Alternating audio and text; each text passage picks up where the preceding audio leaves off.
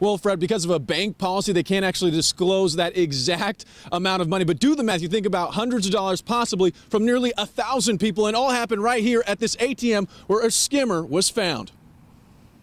Nowadays, bad guys will do just about anything to get their hands on your cold, hard cash. I typically just go get cash. Tisha Page takes her daughter to dance practice once a week. She uses the Founders ATM often, which is conveniently across the street.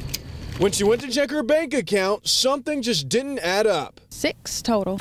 We're talking about hundreds. Tisha was just one of nearly 900 people that had their bank cards compromised. Founders Federal Credit Union releasing this statement in part. Monday, we saw a high volume of fraud on accounts primarily in the Rock Hill area. Our security team began researching the issue, and security footage indicated a skimming device had been placed on our India Hook Road ATM. The bad guys will insert a deep skinner way into the mouth of the ATM. So as a customer, you will never see it. Meanwhile, ATM fraud has skyrocketed more than 500% across the country just in the last year. Who's ever responsible? I'm pretty sure they're probably going on a nice vacation. Just imagine if it was hundreds for me, it could have been hundreds for someone else, maybe thousands for someone else, so it just totals.